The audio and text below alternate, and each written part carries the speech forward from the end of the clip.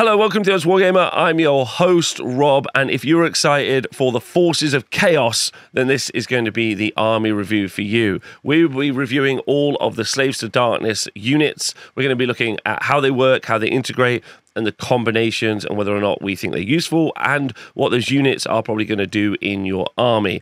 This is the first of several videos that I am going to make about Slaves to Darkness or any of the armies, and you'll be able to check those out in the future, where we'll do tier lists of the units, we'll review the points, and we'll start talking about units being good or bad based on how many points they cost, because ARCHAON at 2,000 points isn't as good as ARCHAON at 10 points. And then we'll be making loads more videos. So I hope you'll join me on this journey to review this army and also review all the other armies and do all the rest of the content. And yeah, I just hope you enjoy it. So if you are going to like it, like, subscribe, leave a comment, let me know what you think about the different units and how they work. I'm recording this while I'm talking with a Twitch chat. So we're going to do this kind of gestalt conversation. If you ever want to join me on the Wargamer Twitch, where we have these big long conversations, it's super good. Now let's dive straight in and start looking at the battle traits.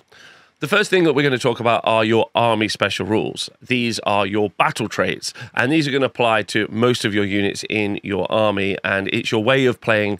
It's basically kind of the narrative way that your army plays. And it's pretty cool, really, but you're mainly focused on killing units if you want to use half of the allegiance, and the other half you pick at the start of the game. So this is, in my opinion, an incredibly great suite of allegiance abilities. So the first one we'll talk about is the passive Mark of Chaos that's on the right-hand side of the screen here. And what this does is at the start of the battle, you will choose, for instance, when you're writing your list, you'll choose which Mark of Chaos your units will have if they can choose a Mark of Chaos. That's important, okay? If you choose Undivided, and you don't have to have all of them be the same Mark of Chaos, so you can have one Khorne unit, one Nurgle unit. So obviously you can have an army with a lot of variety, and you can really play into the strengths of certain units or increase, strengthen or weakness of those units. Okay, Undivided, you add one to wound rolls for the unit's combat attacks that target a hero or monster. Because I think this might be a centerpiece edition where we see lots of big monsters and heroes, that could be really, really good. But that's going to be more beneficial on models and units that have more attacks compared to Khorne, where if it's got the Khorne keyword, you add one to the attacks characteristic of this unit's melee weapons for the rest of the turn on a turn in which it charged. So ongoing battles will be a problem, and normally Slaves to Darkness units, for instance, Chosen or Knights, have really good armor saves. So they're what I would call a bruiser unit, where they're able to stay in continual combats for a long time. That means you're going to lose this buff, but on a turn in which you do charge, you're going to do a lot more, attacks, and therefore, in my opinion, a lot more damage. That's probably, in my opinion, the better one. Tzeentch, if you give them the mark, has a 4+ ward save against mortal damage inflicted by spell abilities and used by manifestations. So the manifestations we've seen so far have done some okay damage, but not anything that I'm too concerned about. In addition, the mortal wound damage from spells has seemed a little lackluster so far as well. If there has been someone that's been able to do a lot of mortal damage, like we've seen with Nagash, it has to be on multiple different units. So a 4 ward save, which is only going to reduce that by half, I'm not sure. Nurgle is obviously incredibly good. You subtract 1 from wound rolls or combat attacks that target that unit. I mean, obviously this is already going to be a block of Khorne 8 warriors, more than likely. Not Khorne 8 warriors, a block of Chaos warriors, because they've got a great armor save. Then you're going to make them -1 to wound. They're going to be great for holding an objective. And then Tzeentch is add 1 to run rolls and charge rolls to the unit. You might build an incredibly fast cavalry force. Sometimes you want one unit to be fast, but maybe you want the entire army to be fast. And in that case, Tzeentch might be really beneficial. So those are the marks of chaos that they have. If a unit with a mark of chaos keyword is replaced, the replacement unit has the same mark of chaos keyword. Okay, so if you end up recycling a unit back from the dead, then it has to recycle with the same keyword. Okay, the other allegiance ability you have is used once per turn at the end of any turn. Each friendly Slaves to Darkness unit that destroyed an enemy unit this turn can be the target. So at the end of every turn, you get to check if any of your units have killed something.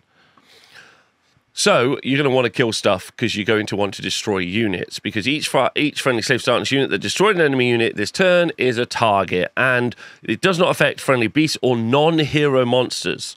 So hero monsters, yes, but non-hero monsters, no, cannot be targeted. What you do is you roll a d6, and there is a result that you can apply to your unit. If it's a 1, which is no effect, you can re-roll it. I mean, you can re-roll it if it's any of the results, because you might want to re-roll it. However, if you do re-roll it and you roll a 1, you're going to take D3 mortal damage on the unit. So, you know, in order to get these buffs, you are going to have to kill units, and there are going to only be so many units on the board. That's something to think about. Also, it means that beasts and non-hero monsters are probably going to feature less in lists straight away, because they can't benefit from this. So the first one is Snubbed by the Gods, which has no effect. The second one is Mutative Growth, where you heal 3 to the target. And honestly, that's not bad. If you end up rolling that on a big hero monster like ARCHAON, you heal 3, you'll be happy with that. Unnatural Grace is add 1 to hit rolls, so the target's combat attacks for the rest of the battle, which is legit good as well. Lurid Aura, where the target has a ward of 6+ for the rest of the battle, and if it already has a ward of 6+, it has a 5-up ward save. Rob, do these stack? Yes. If I have some Chaos Warriors, they go in, they kill a unit, they get the 6-up ward save, and then I fight again, kill another unit. Well, they get a 5-up ward save? They absolutely will, which is crazy good in my opinion. Slaughterer's Might, where you add 1 to the rend characteristic of the target's melee weapons for the rest of the battle, can be crazy good, especially on units that are maybe going to charge, counter-charge, like Knights. So charge in, kill a screen, get +1 rend, charge again. That's really good. And if you roll a 6, you can pick any other effect. So there's loads of good things there. It does say the same effect can be applied multiple times to a unit, and more than one effect can apply to a unit at the same time.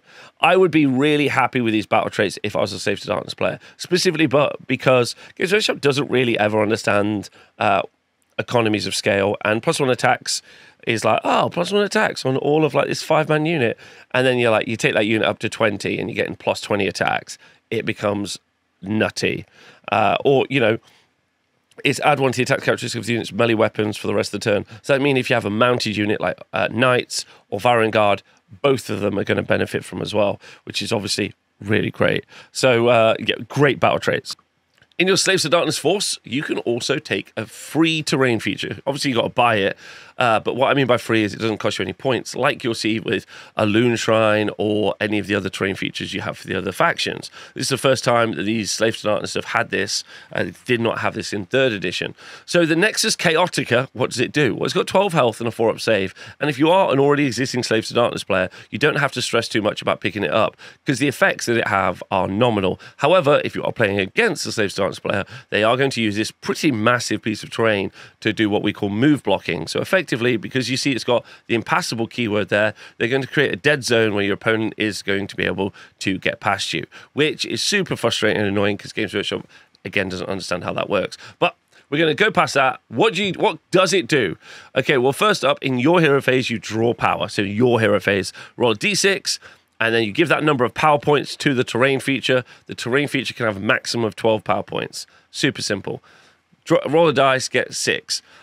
In your hero phase, you can use up 3 of those power points, and you can pick a friendly Slaves to Darkness wizard within 3 inches, and you can have +1 to casting rolls for that target for the rest of the turn. What's really nice about that is if you do have a multi-level caster, as in like a level 2 caster or a level 3 caster, I don't think you'll have that, but still, if you have a level 2 caster, that means +1 to cast on all those spells, which we love. That's really nice. And then, especially because there's going to be loads of, you're going to be doing loads of manifestations and spells and stuff. And then, in your hero phase, you can do Corrupt the Realms, where if this terrain feature has 9 or more power points, you can pick an objective or terrain feature within 24 inches of this terrain, then pick any number of units within 3 inches of that target, and then you use up 9 power points, and then you roll a d3, and for each 2+, you'll do that many mortal wounds. You'll either do 2 or 3 mortal wounds to everything within 3 inches of a terrain feature or objective within 24 inches. That's not bad. That's not bad. And +1 to cast is honestly very good. I'm not gonna sniff at it. And in the right situation, being able to do an AoE mortal wound splash is lovely. But like, do you feel like it's necessary? No. What I mean by that is if you look at, say, Gloomspite Gitz, where they have return models from the dead mechanic built into their Loon Shrine, you have to get that. You have to use that for your army to be more viable. In this is just a lovely bonus that you have for army, which is nice to see. It's also, I should have mentioned, it's got 12 health and a 4-up save, because terrain is destroyable, and once it's destroyed, you won't be able to put any more back on the board. So that is how terrain works. So you don't necessarily have to worry about defending it. It's going to give you some okay bonuses. Not bad. When you write your army list, one of your heroes, and it doesn't have to be your general, can take a heroic trait. There are 3 to choose from for safe startness. The first one is Favour of the Pantheon, where this unit can use the Eye of the Gods ability as if it were the end of the turn and it destroyed an enemy unit this turn. That's pretty nice, especially if you have a large hero that's going to do a lot of attacks, because obviously most of them are attack-based, +1 to hit, plus rend as an example. So not too bad. Next one feels like it's getting a little bit better, where it's once per battle in any combat phase, this unit can use 2 fire abilities this phase after the first is used. However, the unit has strike last for the rest of the turn. Also makes a lot of sense and feels even better because you get this once per battle ability to just fight twice and smash something. Feels very good, but it gets better the bigger and more fighty a unit is. So rubbish on a Chaos Lord on foot, and obviously incredible on like a larger, like a Daemon Prince or something like that. But then we have, it feels like the auto pick is in any hero phase, you can do Radiance of the Dark Glory, which is, by the way, every hero phase. You pick each damaged friendly unit holier than 12 inches of this unit to be the target. You roll a dice for each target. On a 3+, you can heal 1 to the target. If the unit is a monster, you can heal 3. This is massively important for a couple of reasons.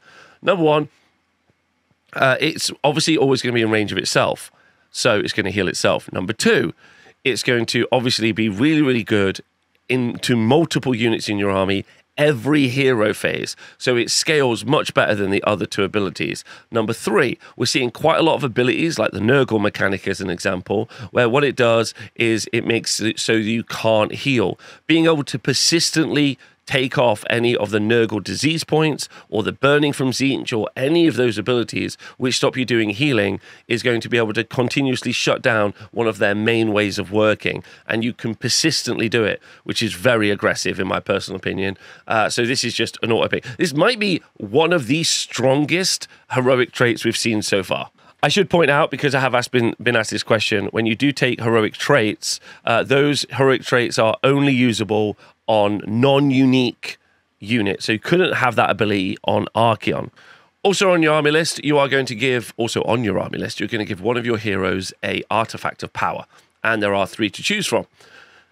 The first one is used once per battle at the start of any turn. And it's called the Infernal Puppet. And you definitely should do it at the start of your opponent's turn.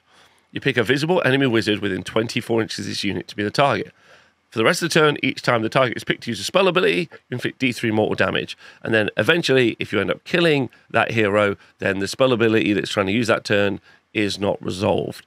Obviously, this is super good if you go up against Nagash. Tries to cast 9 spells, could take 9d3 mortal damage. Obviously, the enemy is not silly enough that they're just going to keep taking D3 mortal wounds off you. So what it really does is it shuts down a magic phase for a turn, which I think is pretty nice, especially when we get into the units that we have later in this book, where we're going to have things like Be'lakor, who are also going to shut down enemy units as well. So having an additional thing that's going to shut down magic feels very strong. Even a 1-cast wizard isn't going to potentially want to take D3 mortal damage in the right situation. So yeah, Infernal Puppet is great.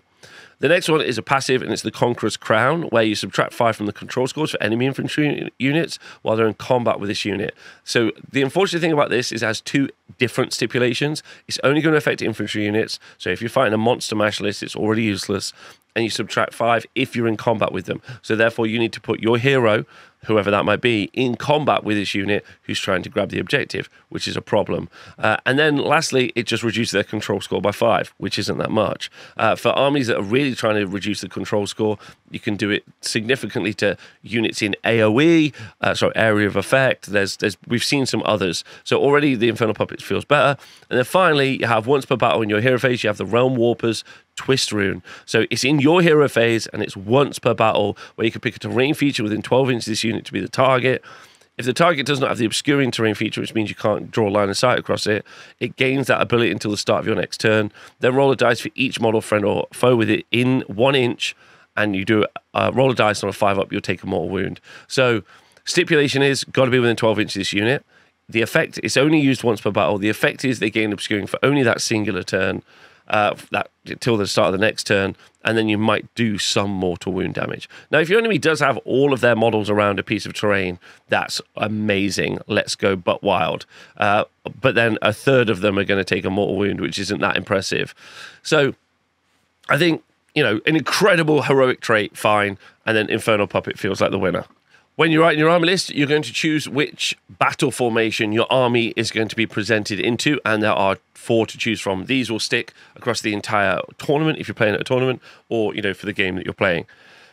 The first one is the Legion of Chaos, and it gives you the passive United in Darkness, where while there is at least one friendly Warriors of Chaos hero, those are keywords that you can find at the bottom of your war scroll, and one other friendly Demon hero or Darkoath hero on the battlefield, you add 2 to the control scores of friendly Slaves of Darkness units where they are contesting an objective that's wholly outside friendly territory. So this has got 3 different stipulations. You need a hero, you need another type of hero to be alive, and then you need to be outside of your territory, and then you get a minimal +2 to your objective. I personally am not super keen on this. Maybe it's the best of a bad bunch if you are just running a bunch of warriors. We'll have to see. The next one is God's Wrath Warband, where you get to use a once per turn army ability at the end of your turn. I feel this is probably my favorite one, where you pick an objective that is contested by any friendly units to be the target.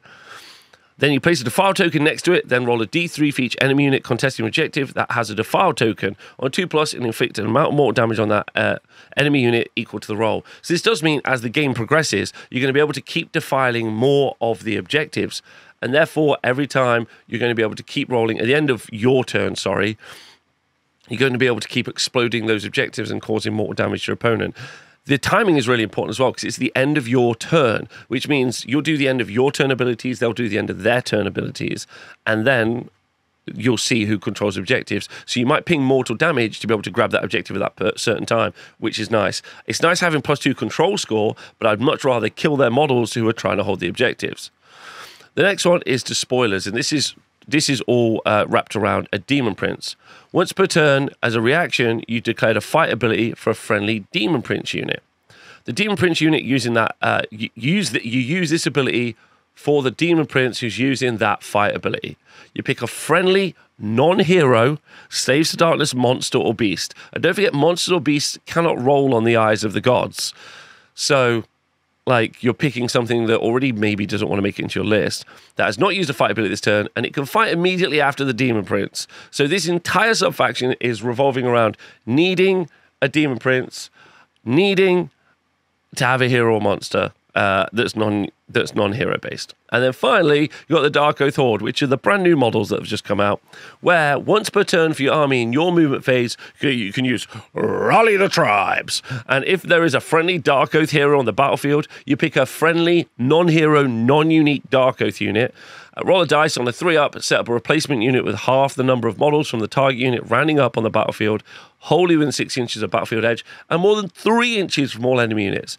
So it does not have to be 9 inches away, right? And this is in your movement phase. You aren't able to move after, because in the core rules it states when you set up a model, it can't use that turn, it can't use any move abilities. But it does mean it's going to be able to charge later, which is spicy, because a move ability and a charge ability are different, even though they're types of movement.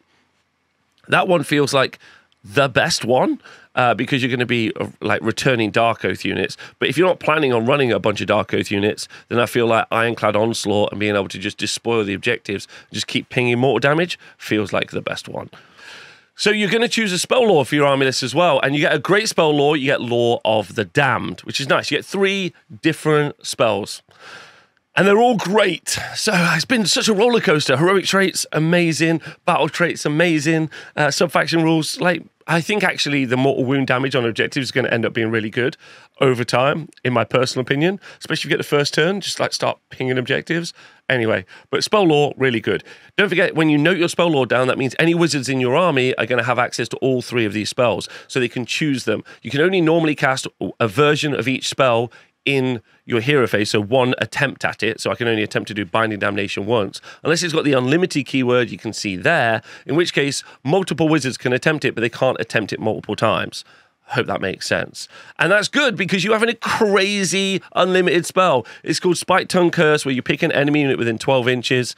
Then if you cast it, which is on the low casting value of a 5, if the casting attempt is unsuccessful, or if the spell is unbound, you suffer D3 mortal damage. Really bad. Okay? But if you cast it, inflict 3 mortal damage on the target, which is pretty nice. Now, obviously, taking D3 mortal damage sucks, but you do have that heroic trait where everyone can heal in a turn, which is honestly pretty interesting as a heroic trait, and then just doing 3 mortal damage, 3 mortal damage, 3 mortal damage. Don't forget you're not choosing this. So if you do have a wizard who's in combat and then you're like, actually, do you know what? 3 mortal damage, take that. That's pretty spicy in my personal opinion. Okay? Yeah, if you stand near your terrain feature, which you talked about earlier, you got those pluses to cast as well. And there doesn't seem to be a lot of pluses to unbind or shut magic down. Then you have 2 other spells. You have Binding Damnation, which is cast on a 7, which is done in your hero phase. You pick a Slaves to Darkness wizard, and you pick an enemy unit within 12 inches. And then if you cast a spell, the target has Strike Last, which is exactly what you want. You want Strike Last until the start of your next turn. Like, you want that in your roster. Don't forget you can use the command ability to do a spell in your opponent's turn. So your opponent gets close enough, you're like, Strike Last. And they will be screwed. So that is great as well to have in the list. And then finally, Demonic Speed, where you pick a friendly unit wholly within 12 inches of the caster that's casting it. And it's cast on a 7. Right, which is good. So it's the average casting roll, and you add 1 to the number of dice they make for charge rolls until to a maximum of 3 until for that turn. And that is also incredible because you can really double up on a couple of different things. You could do a spell in their turn to give your unit 3d6 charge, and then countercharge 3d6, which is pretty nutty. It's also going to work really well on obviously really big models such as ARCHAON. So I would say Strike Last or Strike First. Strike Last is actually technically better because when you give a unit, so Strike Last is better than Strike First as a spell that you can give a unit, because when I make an enemy unit Strike Last, all of my units can attack it as long as they don't have Strike Last before it strikes me. Whereas if I have Strike First on one unit, only that unit's going to be able to interrupt. So it's actually the better of the 2 versions of the spells that you can have in the list. 3d6 charge is what I'd always want to see. And yeah, incredible spell lore. So the first of the manifestations we're going to look at is the Eightfold Doom-Sigil. Now, all of the manifestations for this manifestation lore, sorry, I should mention, on your army list, you get to choose a manifestation lore. This is the Slaves to Darkness manifestation lore, of which there are 3. There are multiple other generic manifestation laws. For instance, ones that contain Purple Sun, or even the Incarnate that you're also going to be able to choose from. But this is the manifestation lore that you have available in addition to the generic ones. So you don't have to take these, you can take these, which is nice because you have an elective choice. So they're all cast on a 7, which is nice, and 2 of them are mobile and 1 of them is static, and we'll talk about that one first. We're going to do an entire show about how manifestations work, so I'm not going to get into the nitty-gritty of static versus mobile and all those different changes. We're just going to talk about what they do. They're also killable. You can also get rid of them by using up a spellcast with the banishment ability, which you can see up there. It's got a banishment value of 7. I think most of them do. And it also has a higher health value of 6. Not high health value, it's pretty rubbish actually. 6 health and a 5-up save. Okay, so you can kill them. So you can run over, punch them to death, or shoot them if you want to.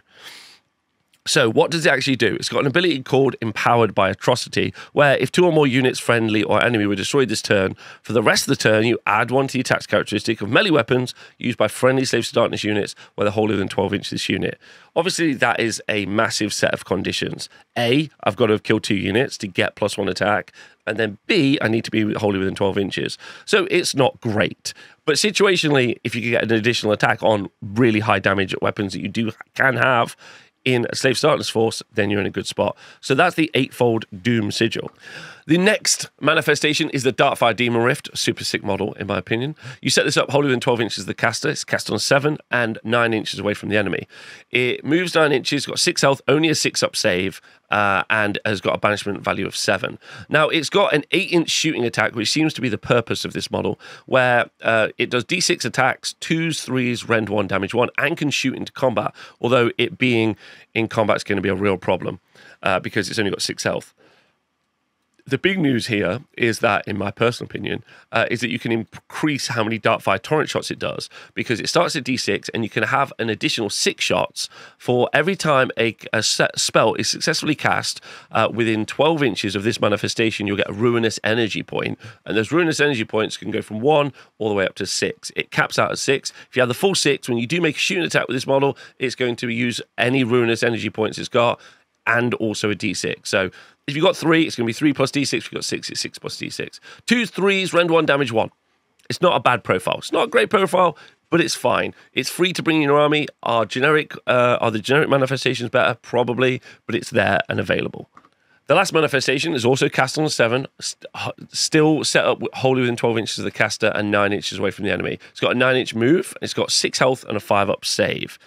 Now, in combat, it does 2d3 attacks. It hit on 4s, which is pretty rubbish. Wounds on a 3, rend 1, damage 1, but it does have crit 2 hits. So it's not really designed to fight stuff. It is a really long base. It's like a long kind of thin piece. And don't forget, because it's a moving piece, it's going to be able to do things like zone out, deep strikes. It's going to be able to block up the board. You can move across them, of course, but you can do some really interesting stuff with these. With mobile manifestations, are going to be a real problem in the game. So having a long, thin one is good. Hashtag, that's what she said. Anyway, what does it do? It has an ability called Debilitating Shockwave, which you can do in any charge phase, where if this manifestation charges phase, you can pick an enemy unit within an inch to be the target. You roll dice for each model in the target unit. For each 6, you inflict 1 mortal damage on the target. If any models in the target unit are slain by this ability, subtract 1 from hit rolls to the target's attacks for the rest of the turn. Now, that's pretty good if you end up in a Horde edition where there's lots of models on the board, because you're not only doing some mortal damage, in addition, you're also making them -1 to hit, so it's pretty nice. Overall, the manifestation lore feels fine, not super strong.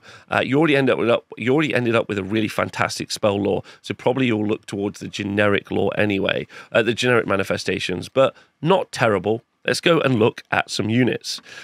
So the first unit we're going to look at is kind of a buff piece for your entire army based on your allegiance ability. So normally we would look at like the faction leader ARCHAON, or look at Be'lakor or someone, but we're going to go jump and straight to the Chaos Warshrine, because Chaos Warshrine is a hero, if you look at the bottom here. And for all you Wololo fans, he's also a priest. Yeah, he is a priest, and he is a hero. So that means he's going to be able to lead regiments, which is nice as well. And the reason that's good is because he's going to be able to buff up your army. 14 health with a 4-up save is going to make him fairly survivable, which is quite nice. There's also got a control value 5, which is good, probably because as a model, he's going to be moving behind the rest of your force. In addition, he's got an okay combat attack with 10 attacks that can do damage too. You can give it a Mark of Chaos as well, and we'll talk about that in a moment. And then it has this amazing passive called Protection of the Dark Gods, where friendly Warriors of Chaos units have a 6-up ward save. Now, don't forget, if they get to roll on the Eye of the Gods and they get themselves the additional +1 to their ward save, that's a 6-up ward save +1 ward save for a 5-up ward save, which is obviously very, very good. Now, they have this ability in your hero phase to do the Favor of the Chaos Gods, which is a prayer. Okay, declare. You pick a visible friendly Slaves to Darkness unit wholly within 12 inches of this unit that shares the Mark of Chaos keyword with this unit to be the target. So that is the kind of stipulation. You have to be like, right, I'm going to take the Warshrine and make it Mark of Nurgle so I can buff a Nurgle unit. So you're going to pre-plan this. You apply one of the following effects to the target for the rest of the turn. If you're doing Undivided, and that unit has to be wholly within 12 inches. If it's Undivided, which is units that get +1 to wound against monsters and heroes, then you make 3 additional rally rolls of a d6. Khorne, add 1 to hit rolls for the target's attacks. This is, and don't forget, you get +1 attacks on the charge. Tzeentch, you get a 4-up ward save against spells and manifestations, but now you just get a flat 5-up ward save. For Nurgle, you add 1 to wound rolls to the target's attacks. For Tzeentch, you add 1 to the number of dice rolled when making a charge roll up to a maximum of 3. So you've got 3d6 charge on a Tzeentch unit.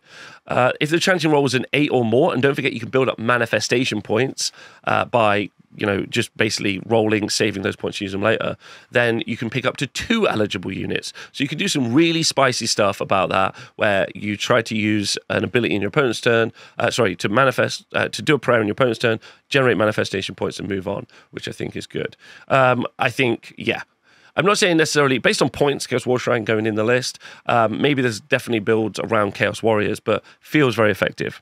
So the first big model we're going to look at from this army is ARCHAON the Overchosen with 25 health, 3 up armor save, and moves 14 inches. So he's incredibly fast, a massive wound pool, and a 3 up save. This is a super unique unit. This is a god level character, and therefore, you know, you're building this list and then you're building units around him or to support ARCHAON in his quest for dominance. He's also got a control value of 10, so it's going to be great for capping objectives, and he's also going to be a bajillion points. In combat, pretty good, with 4 attacks that are damage 3 on the Slayer of Kings, and then 6 attacks with Draugr, which are also damage 3, but are hitting on force, which I think will end up being a bit of a weakness. And then Draugur's heads have got 3 attacks each, and then those are 3s and 2s. They're only Rend 1, though, which, though, is damage 5. So damage 5, great, but Rend 1 is a bit yikesy. So we should also talk about survivability, that he's also got a 5-up ward save. So 25 health, 3-up armor save, 5-up ward save. Incredibly tough to get rid of. And we already know that there's some healing in this army as well. Every hero phase, because he's got the monster keyword, could be putting 3 health back into ARCHAON. That feels good, is what I'm going to say. As well as obviously being able to use rally commands and stuff. It's a War Master, so it's the general in your army. If you have multiple War Masters, you choose which. It's unique. It's got the hero, so you can only have 1 ARCHAON. It's also a monster. Right, okay, so a level 2 wizard that can fight anything and survive everything.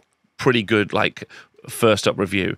In the deployment phase, you can choose which one of the keywords you'd like to give to ARCHAON, and probably the most important keyword you're going to give them is keyword Nurgle, because that means that he's going to be -1 to be wounded. Feels like the strongest. Obviously, you've got the 4-up ward save if you want against spells, but obviously, we've already got that 5-up ward save. +1 attack on Khorne is only going to add +1 attack to the Slayer of Kings because the other weapons are companion weapons.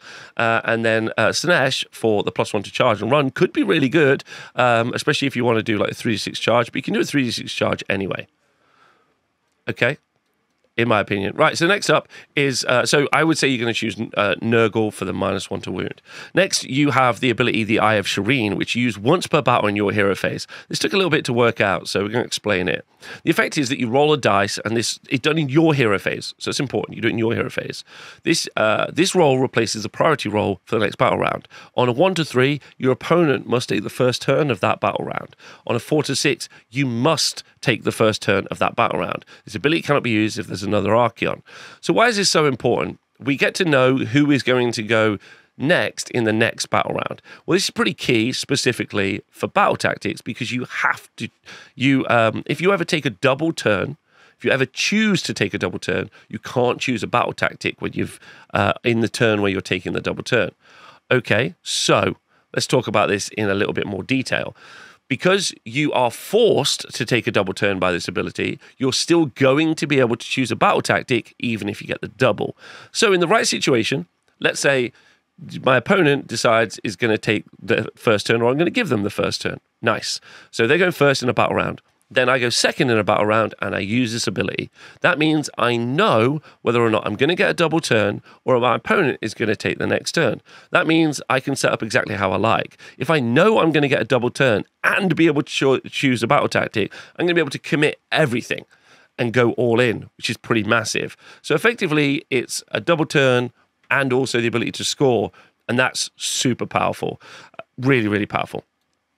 Talking about combat output, as well as his general damage profile, ARCHAON has a passive called the Slayer of Kings, where each time this unit uses a fight ability, if the unmodified wound roll of 2 or more attacks made with the Slayer of Kings, that target is the same hero as a 6, that hero is automatically destroyed. So if you're attacking with the Slayer of Kings and you roll 2 6s to wound, automatically slain. Any hero. I mean, obviously, some heroes avoid being auto-slain, but that's amazing as well. And then he finally has the 3-headed Titan Rampage, which is done in any combat phase, which means every combat phase, where you pick one of the following effects, and there are 3. Filth Spewer, sorry about that, lets you pick an enemy unit within 6 inches of this unit and roll a number of dice equal to the number of models in that unit to a maximum of 7. For each 3+, you inflict 1 mortal damage. So you're going to inflict 4 or 5 mortal damage into a unit, which is nice. I like that. I think that's really good. That's very strong. Skullgorger lets you roll a dice, and if that roll exceeds the health characteristic of a model in the unit that you're in combat with, then that model is slain, and you heal that value back. Now, even if you're just trying to get 1 wound back, that's pretty strong. But if you're rolling against you're most likely to be able to like kill 2-3 wound models pretty easy and then heal them back. That's massive in conjunction with that command trait we talked about earlier on Rally. And then also you've got the ability to just absolutely gank some enemy heroes, which is fun. And lastly, it has Spell Eater, where you pick a manifestation, you roll 12 within 12 inches of this unit and roll a dice. On a 2+, it is banished, and you inflict D3 mortal damage on the unit that summoned it. So that's pretty nice as well, especially with that Infernal Puppet artifact, where they've already taken D3 mortal damage from trying to cast some spells, and then you go, do you know what, Spell Eat that, and then pop that back. It also means if an enemy wizard is summoning multiple manifestations, you can just keep eating those spells and, like, you know, conduiting that damage back, which I think is good. I think that's really fun. I think that's really, really fun in my personal opinion. ARCHAON is looking super strong. Absolutely super strong. You get to basically do a double turn. You get to do battle tactics. You're super survival. The amount of healing that's in Slaves to Darkness, ignoring the fact that you auto can have, well, not auto, but you can cast a spell from ARCHAON himself for 3d6 charge, and while in combat, can also pick an enemy unit and give them strike last. Feels like he's just got all of the buffs and abilities that he needs to do whatever he likes. So I would say he's obviously incredibly good, but he's also probably going to cost a lot of points. The next War Master, there's loads of them in this army, almost as if they were confused, is Be'lakor, the Dark Master. Be'lakor feels incredibly good. 14 health with a 4-up save, and to help with that survivability, he's got a 6-up ward save, and in addition, has got an unrendable save thanks to the passive Shadow Form that you can see here, where you ignore modifiers to save rolls for this unit, positive and negative. That 6-up ward save can be improved, obviously, if this unit is able to kill units, which is pretty fun. And then if you roll on the Eye of the Gods. It's also a level 2 wizard, and Be'lakor's unique, so you can only have one Be'lakor in your army. Level 2 wizard is pretty nice because he has a great spell himself, as well as the ability to either give himself or another unit 3d6 charge, and in addition, make it so an enemy unit is striking last, which feels pretty strong. So he has access to debuff spells and as a debuffer because of his spell Enfeeble Foe, which is cast on 6, where you pick an enemy unit within 18 inches that's visible to you, -1 to the hit rolls on that unit, and they no longer score critical hits. They're just normal hits instead. So if your opponent has buffed up an enemy unit to be really killy, then you can just cast your spell in your opponent's turn and say, no, you're not going to cast that, which is honestly really good. Now, in addition to the ability to shut down critical hits, he has a rampage, which is amazing, which is done in any combat phase, which is every combat phase, where you pick this unit, so Be'lakor, and 2 friendly Slaves to Darkness units within this unit's combat range. That's super short. You got to be right next to them. And roll a dice for each of the targets, and every 4+, that target has strike first for the rest of the turn. Now, that's pretty great because this means, as well as being able to make a unit strike last, you can have up to 3 of your units strike first. It's a 4-up, so it's not reliable, but that feels pretty scary when it's done in every single combat phase. And to add to this, as if it wasn't shutting down enough of the enemy ability to do stuff, then once per turn. Oh, sorry, I apologize. This isn't every combat phase. That is correct. It's only in the enemy combat phase. It's not in every combat phase. So I'll change that up. Not quite as good. Only in the enemy combat phase can you make him strike. Make your unit strike first. And then you have the Dark Master ability, which is maybe the reason you bring Be'lakor. But honestly, the strike first effect is pretty good anyway. Level 2 wizard, that's a monster. But this is definitely the reason you bring it. Because once per battle in the enemy hero phase, you pick a visible enemy unit to be the target, and until the start of your next turn, each time the target is picked to use an ability, you roll a dice as a reaction. On a 3+, that ability has no effect. So moving is an ability, shooting is an ability, fighting is an ability. So anytime you would like to use an ability, you can't use that ability. Which is great. Well, you can't use it if you roll a 3-up. And then it lasts until the start of your next turn. So because you'll do this in the enemy hero phase, what will happen is they'll do all their abilities in their turn, like spell casting and other stuff in their hero phase. And then you'll use this ability, which means they will be able to cast spells. But then, if they end up getting a double turn, this is going to go into their hero phase again, where it's still going to mean they're not going to cast spells. Well, if you roll a 3-up and you go through that list as well until your turn. So this is like an anti-double turn mechanic, when we already know you've got ARCHAON, and obviously taking both of these together means you're not going to have anything on the board apart from 2 big monsters. But ARCHAON's got that other way to mess around with how priority rolls work, which is just super nice. So I love it. This is great. This is especially good because they will have also chosen their battle tactic when you use this as well. So they'll choose their battle tactic, and then you'll use Dark Master. So potentially shutting down one of their units. They're going to try and score them battle tactics and stuff. He's a level 2 wizard. He's pretty fighty. I didn't even mention that. With 8 attacks, 3s, Rend 2, damage 2. He's going to have 2 attacks that do damage 2 as well. But they get charge plus 1 damage. I didn't even mention that his control value 10, which is also incredible for going and capping an objective. So overall, Be'lakor's probably an auto-include in your army because he's a level 2 caster, shuts down the enemy units. I can't see how you wouldn't bring Be'lakor, is the answer. The next unique hero that we're going to look at, so you're going to take one of them in your army, is Abraxia, the Spear of the Everchosen, and she is coming out very good. 14 health with a 3-up save and a 5-up ward save is going to make this a very survivable monster, which obviously you can do a lot of healing to as well. So 5-up ward save down there at the bottom of the war scroll. In addition to that, it's got control value 5, which is nice. So this lady does a lot of stuff, and we probably should talk straight away about the passive Warlord of the First Circle. That's what I'd like to talk about. If a friendly Varanguard unit uses the Relentless Killer's ability while it's wholly within 12 inches of this unit, the Varanguard is a unit of 3 elite cavalry, which has a once per battle ability to pile in and strike twice. However, the second time that they fight or use a fight ability is going to have the strike last effect. So the idea is you charge in, you fight, they get to hit you back, and then you pile in again and attack.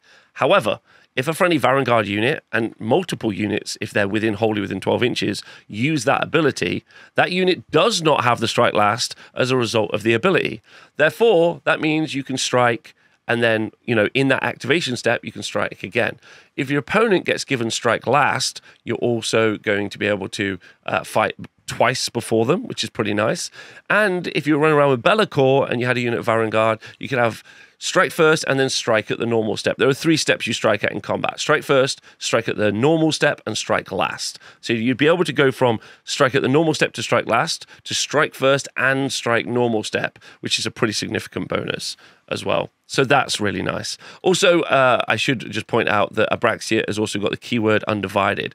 So the combat profile on Gorbolga, the weapon that Abraxia is carrying, there's 5 attacks, 3s and 3s. However, you get +1 to wound against monsters and heroes because of Undivided. Rend 2, damage 2. Against heroes, you get an additional +1 rend, and on the charge, you get an additional +1 damage. We should talk about the fact that you can improve the effects of Gorbolga, the weapon, that has if you can do in the combat phase by rolling a dice. Gorbolga the Accursed will roll a dice, and on a roll of a 1, you'll take 1 damage on Abraxia. On a roll of 2, the spear has no effect, but on a roll of 3 to 5, you get White Hot Varanite, where you add 1 to the damage characteristic of this unit's Gorbolga for the rest of the turn, which does mean on the charge it's going to go up to damage 4.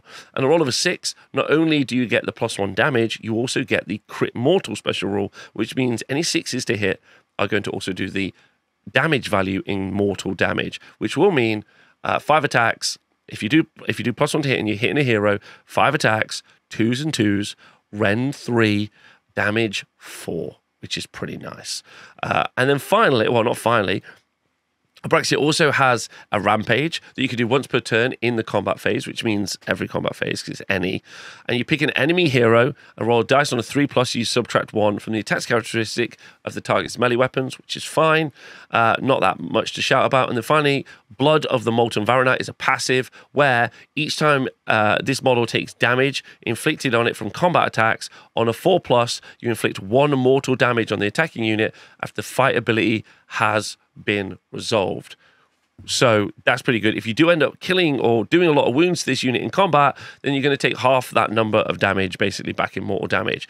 What's pretty spicy is obviously you've also got those heals we talked about earlier, because Abraxia is a monster, so you could do a lot of healing back on Abraxia as well. In fact, if you have Abraxia and Be'lakor stood next to each other and your hero that's carrying around the command trait for healing 3, this does mean you could put 3 wounds back onto Abraxia, or you could potentially put 3 wounds back onto Abraxia and Be'lakor each every hero phase, which feels strong, in my opinion.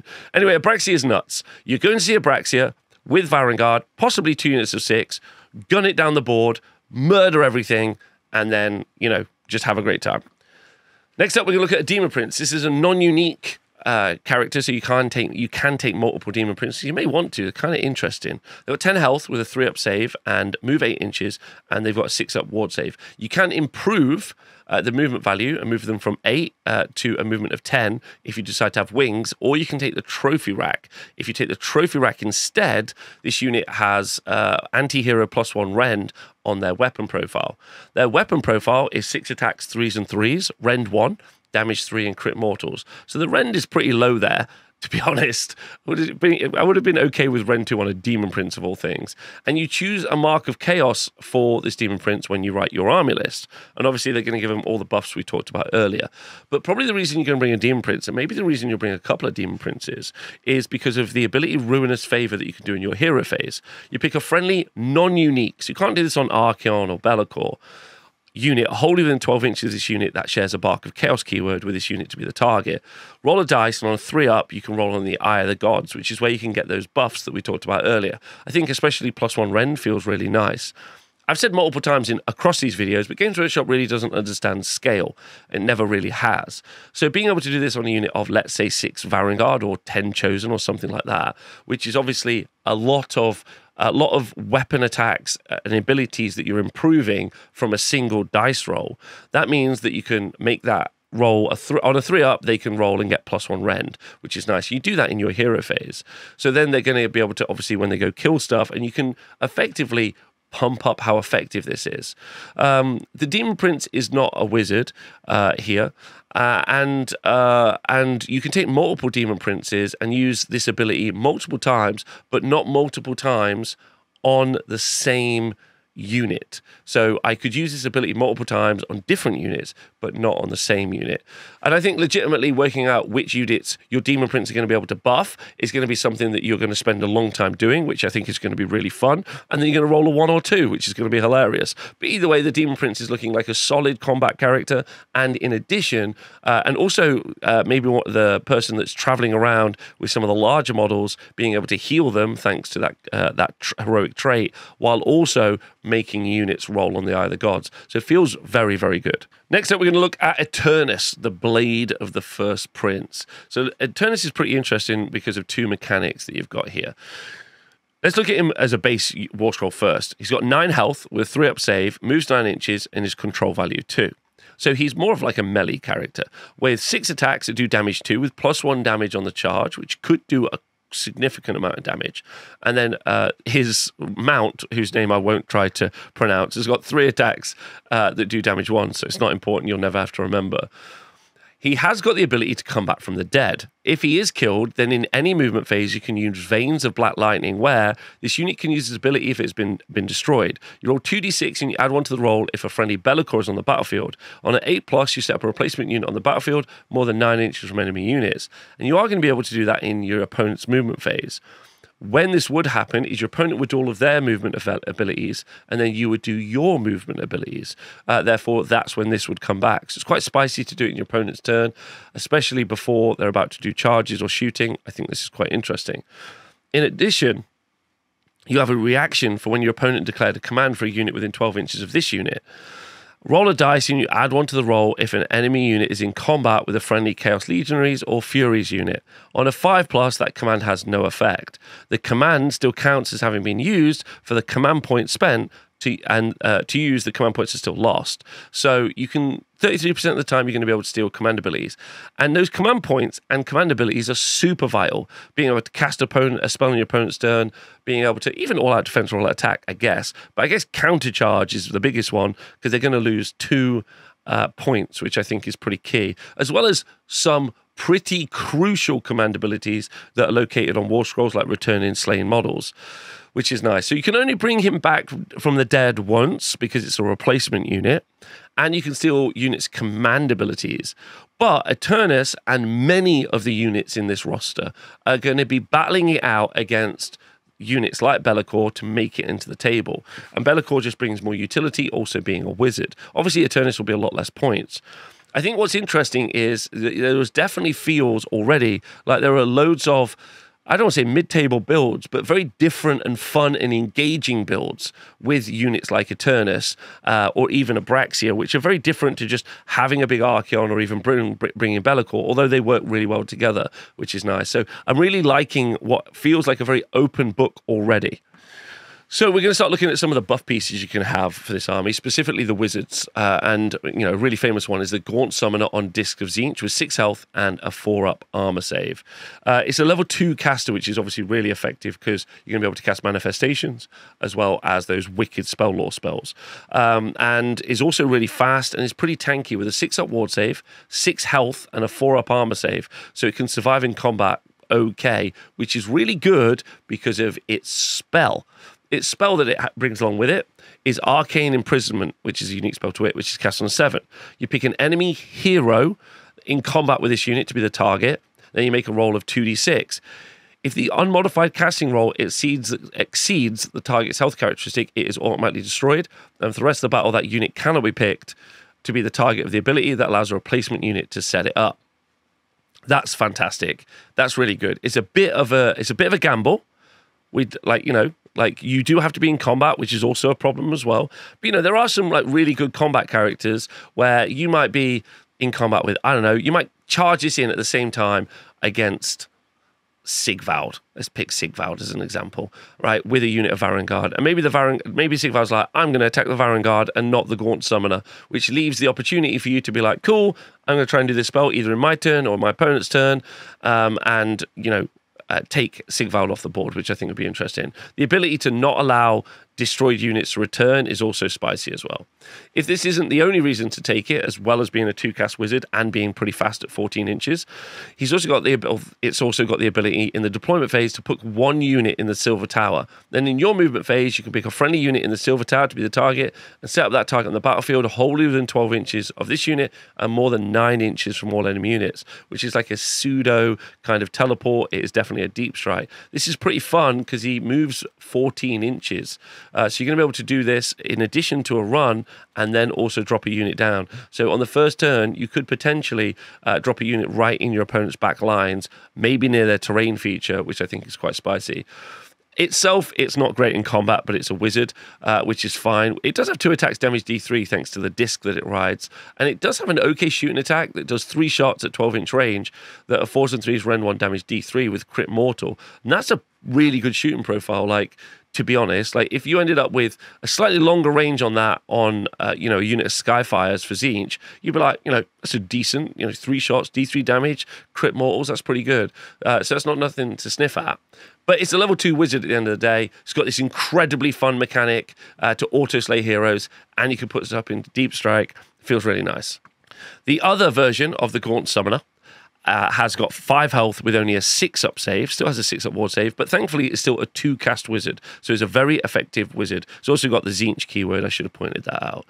This unit also allows you to put a unit inside the Silver Tower during the deployment phase. So during deployment, put 1 unit in the Silver Tower in reserve. And in your movement phase, you're still able to bring a unit on the board while wholly within 12 inches of the Gaunt Summoner and 9 inches from all enemy units. However, if you cast a spell unique to this unit, Divert Realm Gate, which is cast on a 7, unit set up using the Profane Secret, so the ability to set units up with this ability, instead of being wholly within 12 and 9 inches away from the enemy, are wholly within 18 inches and outside of 7 inches from the enemy, which is very close, right? Very, very close, which means you can do some crazy first turn charges. You can cap objectives your opponent weren't expecting to do, which is really nice. And again, you can still move this guy kind of far, move 5 inches, maybe do a run when you set up the Book of Profane Secrets. When you when you set up the unit from the Book of Profane Secrets. Apart from that, it's a 2-cast wizard. You've got great spells in your lore, and you're going to want to do manifestations. Great unit. To keep on our theme of looking at wizards, we're going to look at the Chaos Sorcerer Lord. Now, this Chaos Sorcerer Lord is not as good as the Gaunt Summoner. It only is a level 1 wizard, which is pretty rubbish. But thankfully, thankfully or sadly, it doesn't have its own War Scroll spell, so you'll be choosing either a manifestation or casting those badass spell laws. And it's obviously not built for combat. Can take any of the marks of chaos apart from Khorne, obviously, because Khorne hate wizards. It's got 5 health and 4 up save, so pretty survivable. But thankfully, you're going to bring this guy along if you're going to run a bunch of Chaos Warriors because of Oracular Visions, where in your hero phase, you can pick a friendly Warriors of Chaos unit wholly within 12 inches of this unit to be the target and roll a dice. Okay, on a 3+, the target has a ward save of 5+. Okay, so a 5 at ward save, and this is also good for Varanguard and Chosen and Knights of Chaos, all who also have the Warriors of Chaos keyword. Might be some other units as well. But that means you can have, I mean, all of those units are great. 20 Warriors of Chaos with a 5 at ward save, 6 Varanguard with a 5 at ward save. Feels really good. Chosen, Knights, unit of 10 Knights. I think they're 4 health each, so that's 40 health with a 3 up armor save, 5 at ward save. That is make him mark a Nurgle, -1 to wound. That's very good. Very, very good. But it is situational. It's only going to happen on a 3 up. And it's in your hero phase. But it is until the start of your next turn. So not even for 1 turn. The other version of the Chaos Lord is mounted on a big old Manticore, and this improves the survivability of your Chaos Lord, giving it 12 health with a 4 up save and a massive 5-inch movement, as well as making you self-control value 5. The Sorcerer's Reaping Staff and also the Manticore's attacks are fine, although the monster hits on 4s, and I think that makes it weak source, to be honest. However, you still got that Oracular Visions ability that you saw in the other Chaos Sorcerer Lord, so you're definitely going to be able to give a unit a 5 up ward save. That ability is once per turn in the army, so that does mean if you have a Chaos Lord on foot or a Chaos Sorcerer Lord on Manticore, or even 2 of either, you're still only going to be able to attempt to do it 1 time in your hero phase. The Chaos Sorcerer Lord on Manticore has got a Rampage, where you pick an enemy monster in combat with this unit to be the target and you roll a dice. On a 3 up, that target has Strike Last. So this will be our second example of Strike Last in the list. So if we're up against 2 enemy units and we would like to make one of them Strike Last and we go make our monster Strike Last at the same time, then that means our whole army is going to be able to hit them before they hit us, which is nice. But thankfully, if they hit us, we have an incredible armor save, loads of wounds, and a good ward save. So that's good too. The next hero we're going to look at is the Centaurion Marshall. He's got 10 health, 4 up save, moves 8 inches, and is a combat character in that he's got 6 attacks, 3s and 3s, Rend 1, damage 2, with +1 damage on the charge. For 6 attacks that are damage 3, but that low Rend 1 means he's not going to be able to do a lot of damage, especially into heavily armored units, which the Slaves to Darkness army is a great example of because of all their really high armor saves.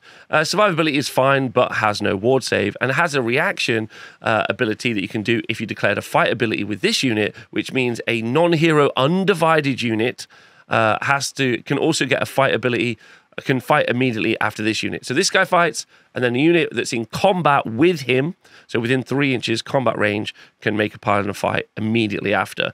But that's pretty useless because this guy is also pretty useless. So he's never not been good, and he continues to be so. The Chaos Lord on Demonic Mount is very similar to the Centaurion Marshall. 8 health, 3 up save, move 10 inches, is a cavalry combat character where you've got cursed weapons with 5 attacks that are damage 2 with +1 damage on the charge. Maybe better than the Centaurion Marshall, you do have Rend 2, which I quite like, and the Mount doesn't do very much, and can take any of the marks of chaos. In addition, he has a reaction ability, and this is the same as the reaction ability we saw previously, where if you fight with this person and then you choose, or this unit, sorry, and then you pick a non-hero Warriors of Chaos cavalry unit, so that's going to be Varanguard or Knights. There might be another unit, but probably those. They get to fight immediately after, and then you get +1 to wound for that unit. So I guess the fact that the unit fights after is pretty mid. That's not the reason you take it. I guess the reason that you would want to buddy this up with a cavalry unit is for the +1 to wound aura, which I think is quite interesting. Like, I think that's quite interesting. +1 to wound aura is quite interesting. Depends how cheap he is, but effectively you're doing a combo charge. And because there's a lot of strike first and strike last in this army, that means that you're going to be able to maybe hit with everything first at +1 to wound, which is honestly a great buff. Our next mounted Chaos Lord is now mounted upon a Karkadrak. He's got 10 health with a 3-up save, which is really, really nice. Moves 9 inches. Got 5 hexed weapon attacks, which have +1 damage on the charge, and these have crit mortals. And his mount's okay as well, with 4 attacks doing damage too. There's a couple of reasons maybe you would take the Chaos Lord on Karkadrak, as well as being able to give him any of the marks of chaos. In the charge phase, he can use Brutish Rampage, which in any charge phase, if this unit charges this phase, you can pick up to 3 enemy units within 1 inch of it, roll a d3 on 2+, do that many mortal damage. What's exciting is that ability is more powerful as a charge ability than a Mega Gargant. That's huge. So that's pretty nice. In addition, he's also got a once per battle ability in any charge phase where you can pick this unit and up to 2 friendly non-hero Warriors of Chaos units wholly within 12 inches and add 2 to the charge rolls for the targets for the rest of the turn. So as an example, if you would like to, you could choose Abraxia and 6 Varanguard. Sorry, you can't choose Abraxia, sorry. That's wrong because that's a hero. You could choose 2 units of Varanguard and give them +2 to charge. You can also cast a spell for 3d6 charge if you really want to. In addition to that, if you'd like, you could also use pick a unit that the Gaunt Summoner has dropped 7 inches away from your opponent, as long as it's got the Warriors of Chaos keyword, and there you're 7 inches away with +2 to charge, which is pretty nice. So yeah, he's really good, great tech piece. Really is going to be depending on how you want to build your list. Don't want to charge a Chaos Lord and Demonic Mount in and get +1 wound aura. Great decision. Do I want to guarantee charges better? Do I just want Chaos Lords on Karkadraks running around and in every charge phase just doing loads of mortal damage? Maybe. Can I take 5 of these? Does that mean when I charge 5 of these in, that's going to be 5d3 mortal damage? Because it sounds like that's yes. Pretty cool unit. The next Chaos Lord, there's so many of them, no wonder they're so jealous of each other, is got 6 health with a 3-up save and moves 5 inches. It's got some attacks in combat and can take any of the marks of chaos, which is nice. And his ability is similar to the mounted versions, where once you fight with this unit, you can pick a Warriors of Chaos infantry unit that is in combat range of this model, and they can fight immediately after this unit, skipping up the step and past your opponent. And they get +1 to wound rolls for that unit as well. That might be really nice on Chosen as a really good example. And he's thankfully got 6 health with 3-up save, so he's kind of survivable, which is nice. So hopefully he's cheap because he's a support unit that goes along with a much larger unit. The next unit is an Exalted Hero of Chaos with 6 health and a 3-up save. He doesn't benefit your army in any way, and instead is definitely for meme builds where you're having the best narrative day of your life. He's a foot character that only moves 5 inches with 5 attacks that are damage 2, and has got anti-hero rend 1 and anti-monster rend 1. What that means is that if you were fighting a hero that's also a monster, that would be rend 3. 5 attacks, rend 3, damage 2. So it's got a passive called Glory Seeker where you add 1 to the damage characteristic of this unit's melee weapons if you're targeting heroes or monsters. And you can take them in with the Mark of Khorne. So this bad boy you could send off as a missile. Imagine a 3d6 charge, 6 attack, 3s and 3s, rend 3, damage 3 fella that's just out there to snipe a character, even do some pretty significant damage to a big hero monster, is really funny, in my personal opinion. Yeah, if he's like 50 points, he's great. If he's like 150 points, it's terrible. What's important about this War Scroll is that it's fun. What you're looking here is a personal mission. You're going to an event, you're going to play at the local club, and you're like, I've got an Exalted Hero of Chaos, and you just make that happen. Is it going to be like competitive or make sense? No, but it's just fun. That's what it's there for. Or here's an example. Thank you to Oostagen in the chat. Go for the Mark of Undivided on all of these, so you're going to get +1 to wound against Nagash. Well, against a hero, sorry. Then you just take 5 of them. You get Strike Last off on Nagash, and 5 of these beat him. They beat him like school bullies are beating up a nerd. They just gang up and they're like, bang, bang, bang, bang, bang. You just take him out. And that'll teach Nagash for reading books. Hopefully our last ever Chaos Lord is mounted on a Manticore. It's got 12 health with a 4-up save, and obviously you can give him a Mark of Chaos. Moves 12 inches, which is nice and fast, so it can keep up with your other fast monster characters. It's got 5 attacks that are damage 2, and it's got crit mortals. And the Manticore's Claws and Fangs have got 6 attacks, which hit on 4s, but are damage 2, and they get +1 rend against a monster.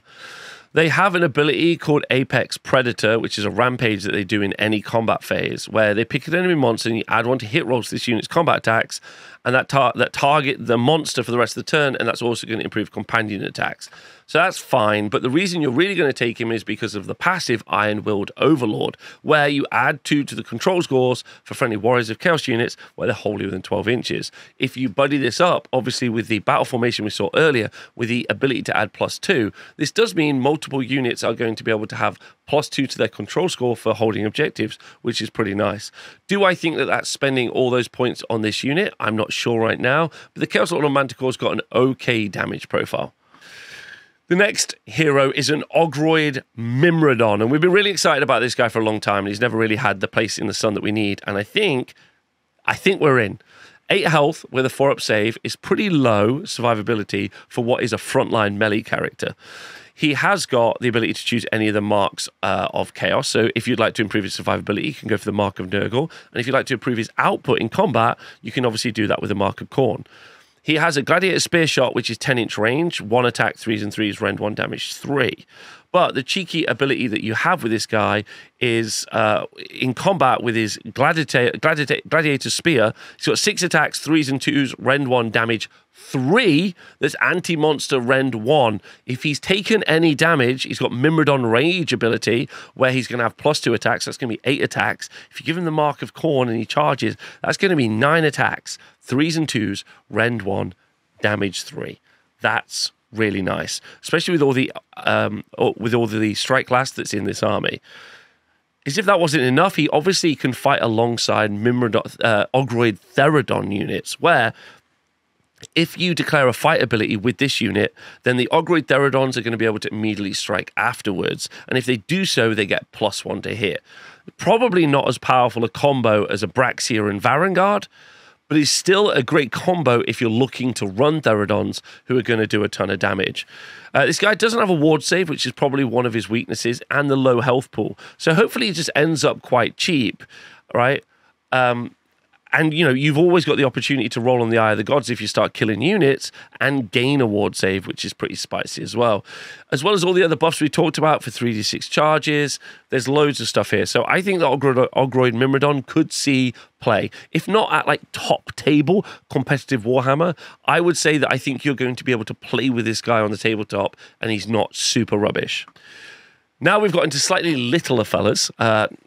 Shout out to all my short kings out there in the world. The Darkoath Chieftain is also a hero, but it's got the Darkoath keyword, and most of these units are going to benefit the Darkoath models. He has the Undivided keyword, which is pretty cool in my opinion, and you got 5 health with a 5-up save, so not very survivable. However, if he completes his oath, which you do once per battle at the end of any turn, the Oath of Murder is an effect where if this unit destroyed an enemy hero or monster, this unit is going to get strike first for the rest of the battle.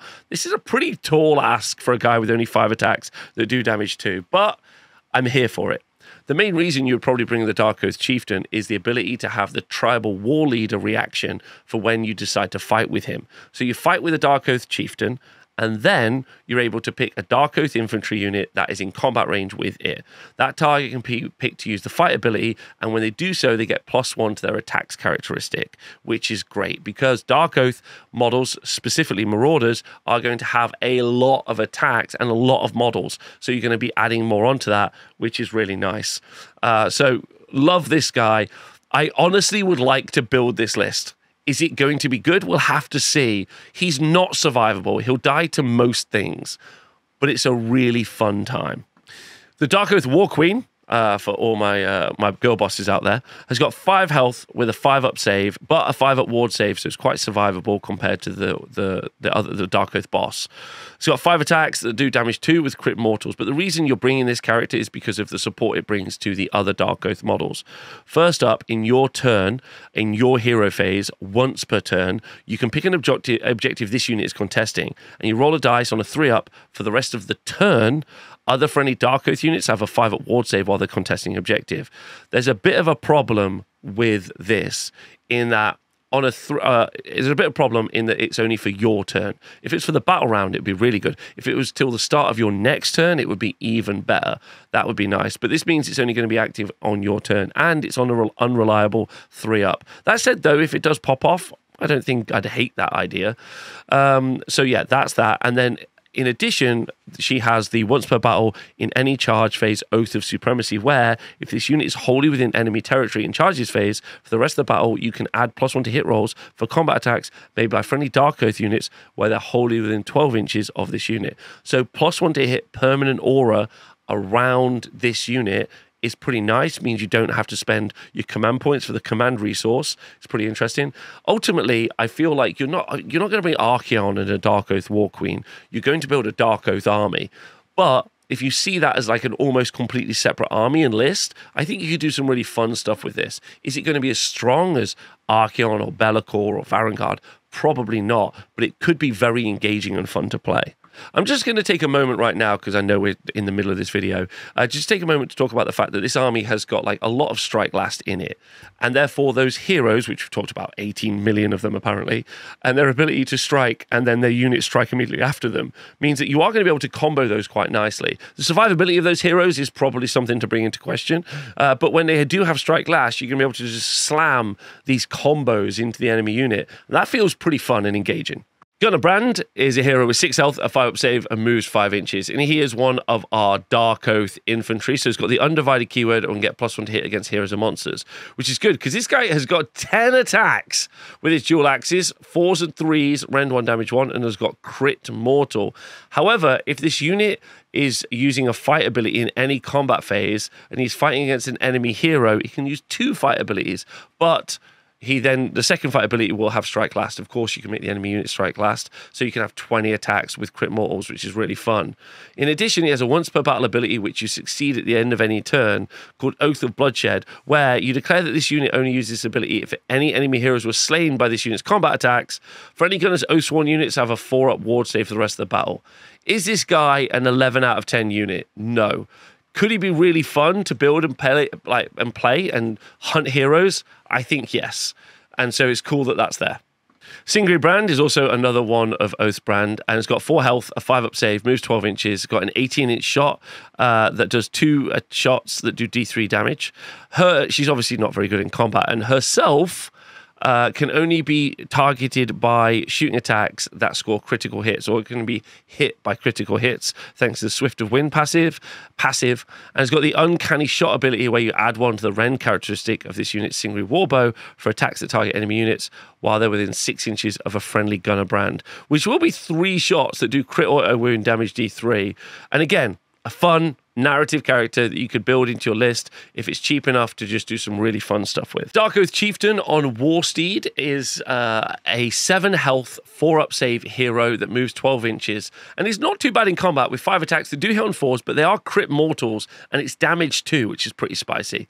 He's got the Warsteed's Hooves that with 2 attacks, but that's not really that important. The 2 reasons that this unit is important specifically is the Cavalry War Leader, which gives a passive so that you can reroll charge rolls for Darkoath cavalry units where they're wholly within 12 inches of this unit. That's going to be those Darkoath Cavalry, and they're not too bad actually on the charge, which is quite spicy. So I really like that, the reroll charges. And it has an ability that you do once per battle at the end of any turn called the Oath of Murder, where if this unit destroyed an enemy hero or monster this turn, this unit has strike first for the rest of the battle. Is he going to kill a hero or monster? I'm not really sure. To be honest, he's there for the reroll charges. Anyway, cool. Let's move on to the next unit. First unit we get to look at, I went straight to the top and I went for the Varanguard because we've been talking about them so much.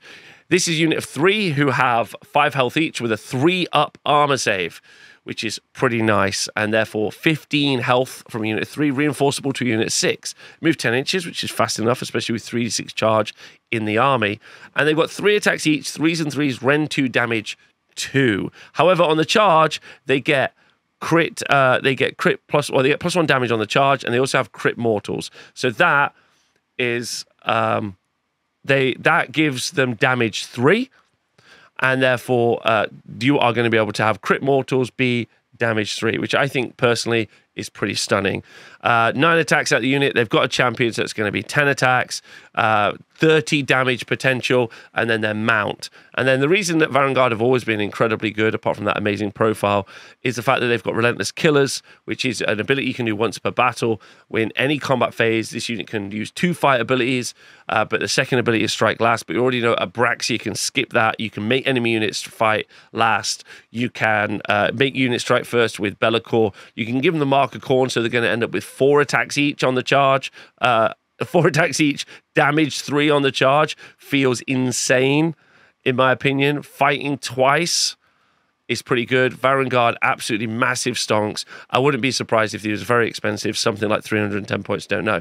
But amazing, amazing unit. And they're also really survivable as well. If you want to make them survivable, give them the Mark of Nurgle, really good. Next unit we're going to talk about are Chaos Warriors. This is a unit of 10 models with 2 health each with an incredible 3-up save.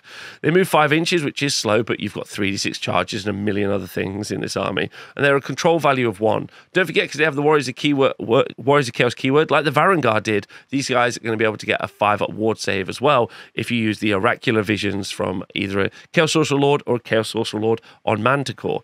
They also get +1 to their attacks characteristic of this unit's rune-etched weapons while it's contesting an objective, which would be 3 attacks each, 3s, Rend 1, damage 1. They are the perfect anvil unit. You're going to give them the Mark of Nurgle, but you could give them the Mark of Khorne if you want to, for potentially 4 attacks.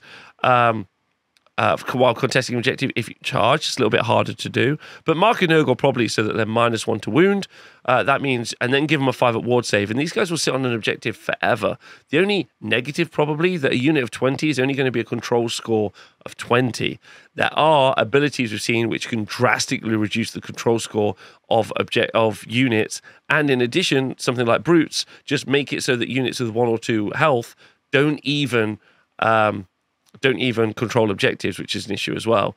But this is a massive brick of very, very survivable models, which in addition, if you rally, you're going to bring back something really good. So Warriors are really good, but they fulfill a very specific role, which isn't as flashy as Varanguard, in that they are incredibly tough to kill. Next unit is Chaos Knights. This is a unit of 5 cavalry. Each unit in this model has got 4 health, for 20 health over this entire unit, which is amazing. They have that 3-up armor save as well, obviously, as the ability to take any Mark of Chaos. So you want them to do more damage on the charge, give them Khorne. You want them to be more survivable, then hit them with Nurgle. They also can get that 5-up ward save because they have that Warriors of Chaos keyword at the bottom from Chaos Sorcerer Lord or from a Chaos Sorcerer Lord on Manticore, which is pretty impressive in my opinion. Strike Last on the enemy units thanks to spell, 3d6 charge thanks to a different spell, Strike First from Be'lakor are all the ways that you can improve this unit. If you did reinforce this unit to a unit of 10 and gave it the Mark of Khorne, that would be a total of 40 attacks that you are going to be able to do, which are going to be 3s and 3s. If you simultaneously charge this with a Chaos Lord on a demonic mount, then you are going to be able to give them +1 to wound. For 40 attacks, 2s and 2s, Rend 2 because they get +1 Rend on the charge, and damage 2 because they get +1 damage as well. So that's 40 attacks from a unit that probably will never die because it's a bajillion. A reinforced unit is 40 health with a 3-up armor save. That's bananas in my opinion. But these guys are obviously much better in combat when they've charged. So really nice. The other Warrior of Chaos unit is Chaos Chosen. This is a unit of infantry, and they have 5 models apiece. 5 models in the unit with 3 health each on a 3-up armor save. They have got move 5, and they've got all the things that the other guys can do with 3d6 charges, make enemy units strike last. But specifically, this unit has got 3 attacks per model for a total of 15. at +1 for the champion. 3s and 3s, rend 1, damage 2. The rend 1 is really rough in my personal opinion, but they do have crit mortals. So 15 attacks from a unit of 5, 16 attacks from a unit of 5, 31 attacks from a unit of 10 is going to do a lot of damage, especially thanks to the ability to pile in and attack twice, thanks to Heralds of Ruination, where once per battle in any combat phase, this unit can use 2 of fight abilities, but obviously the second one is going to be striking last. So you're really just choosing between which damage applications do you want. Do you want Varanguard, who are fast like knights and can fight twice? Do you want knights who can be reinforced to crazy numbers and are really survivable? Do you want Chosen that are slightly slower? And do you want warriors who are just going to hold objectives incredibly well? Okay, that's the big question that you want to ask yourself when you're dealing with all of these. And they're all okay at holding objectives, but they have no strengths or weaknesses to do so. And so that's going to be really based on killing the enemy, I think. Next up, we're going to look at the Chaos Chariot. This is a solo model with 7 health and a 4-up save that moves 10 inches. It's not very good in combat. It has some okay attacks with 3 attacks doing damage 2. The reason you take this is because on the charge, it has the Swift Death ability where you'll do D3 mortal damage on the charge on a 2-up.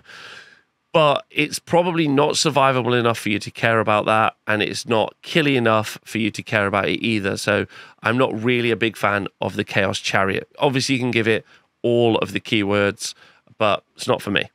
The slightly more powerful chariot is the Gorebeast Chariot. It's got 8 health with a 4-up save, but doesn't move quite as far with 9 inches and control value of 2. It's got slightly more attack output thanks to the Gorebeast Crushing Fist, which is 4 attacks, but they're 4s and 4s with 0 rend and damage 2.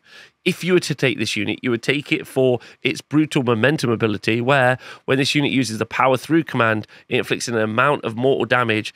It inflicts an additional D3 mortal damage, on a target and add 3 inches to the move you can make, which for a total of 12. But you probably won't be powering through with this model because you probably won't be taking it. Next unit we're going to look at are Ogroid Myrmidons. This is a unit of 3 and much improved from their Age of Sigmar 3 profile. Unit 3, monstrous infantry, although that's not obviously a keyword here. They just are infantry. That's what they actually are. And they have a musician and a standard bearer, so rallies are going to work on them, and they're going to do +1 to their control score, which means a unit of 3 for their control score is going to be a control score of 6. Each model in the unit has got 5 health with a 4-up save, and they move 6 inches. They have Goran weapons, which are 4 attacks each. Obviously, Mark of Khorne, that's going to be 5 attacks each for a total of 16 attacks across the unit. Hitting on 4s, which is sad, but we know if we take these guys with an Ogroid Myrmidon, then we can get +1 to hit on all of those attacks, or you can just use a command ability. They wound on 2s. They're only rend 1, which is probably the worst part about them. And then they have anti-infantry +1 rend, so that'll go to rend 2. And they do damage 2. And then they have +1 damage characteristic of these units' melee weapons for the rest of the turn, once per battle in any combat phase from Unleashed Savagery. So if you did take a reinforced unit of 6 of these guys, then and you'd made them have the Mark of Khorne, then you would be doing 30 attacks, hitting on 3s, wounding on 2s, either rend 1 or rend 2 if you're hitting infantry, and damage 3. It feels like a lot of attacks. It's not brute level attacks, which is obviously nutty, but it is a lot of attacks, and I think that's pretty good. So I really like this. I think this unit are good, and they're fairly survivable. They got a 4-up save now. But obviously, probably Knights, Varanguard, Chosen, all better because they have a 3-up armor save. The next unit we're going to look at are Chaos Legionnaires. So they are one of the Warcry warbands, which is now just a legit unit in the book. You can't reinforce this unit, so that is what you can't do with a lot of the Warcry warbands. Now, there are 8 models in this unit with 1 health each on a 4-up armor save, and they move 5 inches. And then they have the Darkoath weapons, which is 2 attacks, 3s and 4s, rend 1, damage 1. So they're not a very fighty unit. The reason you're going to take this unit, if you can take them for any reason, is because once per turn across the army, so you can't have multiple units of these doing it, they can do Sow Confusion, where you pick an enemy unit within 6 inches of this unit to be the target, roll dice on a 4+, the target cannot use commands. And don't forget, you need a unit of Chaos Legionnaires to be able to improve the ability of Eternus, You need this unit to improve the ability of Eternus, and this unit needs to be in combat, which is okay. They're going to be a cheap unit, which is really beneficial to what they can do, and they do integrate with Eternus if that's what you want, which is cool. Next up, we're going to look at the Chaos Spawn. It's got 5 health. These are single models of 1. 5 health, 5 up save, and moves 2d6 inches, which is pretty random. They can take any of the marks of chaos, and in combat, they have freakish mutations, which is 2d6 attacks. They hit on 5s, wound on 4s. They do have crit 2 hits, though, which is pretty spicy. But they are a beast, as you can see down here. So they only have a control score as maximum of 1.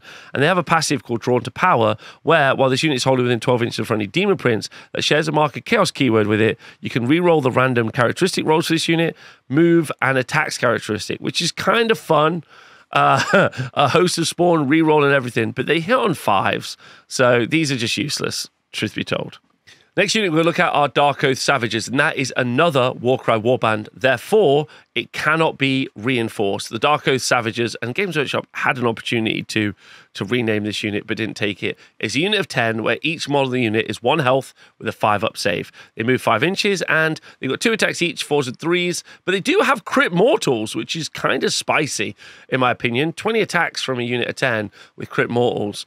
They do also have a special ability once per battle called Oath of Conquest, where if this unit is contesting an objective you control that is wholly within enemy territory, this unit has a 5-up ward save for the rest of the battle, which is pretty fun, yeah, for the rest of the battle. But because you can't reinforce this to a unit of 20, therefore making it, because you can't reinforce the Warcry warbands, making this have like a fun 40 attacks that do crit mortals, or making a big wound pool with that 5-up ward save, I think they're not as good as if you were able to reinforce them. The next unit we're going to look at is sticking with our Marauders theme, and we're looking at the Darkoath Fellriders. They've got 3 health each on a 5-up save, and this is a unit of 5 cavalry that move 12 inches, so they're very fast. You can reinforce them to a unit of 10 for 30 health, which is pretty good. You equip them with either Marauder Javelins or a Broadsword. The Marauder Javelin will give each model in the unit 1 shot that hits on a 4, which is sad, with no rend, but is damage D3. The broadsword, and then in combat, is 2 attacks, 4s and 4s, which is rubbish, but rend 1, damage 1. The other opportunity is the broadsword, where you don't get the shooting attack, and instead you get 2 attacks, 4s and 3s, no rend, damage 1, but you get +1 damage on the charge. You have to be, thanks to the passive swift attackers, you're -1 to hit rolls for shooting attacks that target this unit. And once per battle in any charge phase, you get to do the Oath of the Raider, where if this unit charges phase and is only in combat with 1 enemy unit, and that enemy unit is only in combat with this unit, you can add 1 to the Rend's characteristics, which is weapons, for the rest of the battle. Therefore, your Marauder Javelins would end up being Rend 2 in combat. They're only going to be damage 1, but honestly, that feels pretty legit. Move up a unit of 10 Darkoath Fellriders, 12 inches, make 10 shots, which are damage D3, and then charge in, and then have 20 attacks, 4s and 4s, rend 2, damage 1. Doesn't feel awful, but like, it doesn't feel incredible. It's not Varanguard, obviously, but pretty nice. They are also undivided as well, don't forget, so you got that +1 to wound against monsters or heroes. The next unit we're going to talk about are Darkoath Marauders. This is a unit of 10 light infantry, which can be reinforced up to a unit of 20. They've got 1 health each for a unit of 10, and they've got a 5-up save and move 5 inches. Now, let's just quickly talk about all the buffs that you can put on these. Darkoath Warqueen could give them a 5-up ward save in your turn. If you take the Darkoath King, that's not his name, but you know the guy, the Darkoath leader chap, then you'll get +1 attack to this unit as well, if you fight simultaneously with him. So that could be 3 attacks each, because their weapon profile is like fine. It's 2 attacks, 4s and 3s, no rend, damage 1. But you can improve their rend if, once per battle in any charge phase, this unit charged this phase and the unmodified charge roll was an 8 or more. So you could have 30 attacks from a unit of 10, 4s and 3s, rend 1. But obviously reinforce it, you could have 60 attacks. And then you've got Glorious Death, where while this unit is holding within 12 inches of any friendly Darkoath heroes, each time one of this unit is slain by a combat attack that model was in combat with, roll a dice on a 5+, inflict a mortal damage back after the fight ability has been resolved. I think it's also worth noting as well that in the battle formation, you can bring this unit back at half strength once it's been wiped out. So I think the idea is you just send in waves of these and then you resurrect them back.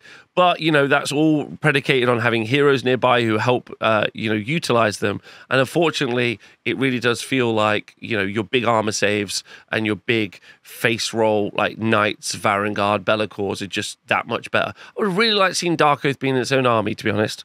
That would have been like, you know, Stormcast Eternals versus Cities of Sigmar as a thing. The next unit we're going to look at is the Darkoath Wilderfiend. It's a beast with a single model that can't be reinforced with 9 health and a 5-up save and no ward save. It moves 8 inches and it's got the Flesh Tearing Maw with 3 attacks, 3s and 3s, Rend 2 damage D3, and 6 attacks, 4s and 3s, Rend 1 damage 2. So it's okay in a fight. It has this ability, Feed on Flesh, which is a passive, where if any enemy models or friendly models are slain within 12 inches of this unit, you gain a sacrifice point up to a total of 6. If you have 2 Wilderfiends near the model that was slain, only one of them can benefit from the point. It's also a beast, so it's only going to count as 1 for controlling an objective. But it does have this special ability in your hero phase called Primal Sorcery, and it's all to do with those sacrifice points that you generate. You can choose one of 3 effects. The easiest one is Dark Might, where you'll heal 3 to this unit, where X is the number of sacrifice points. Which, you know, six heals in your hero phase is pretty nice. You know, 6 health back on 9 health is pretty nice, legitimately. But it's only going to count for 1 for an objective, so I'm not bothered about it staying around. And it doesn't have an output to, like, punch through stuff.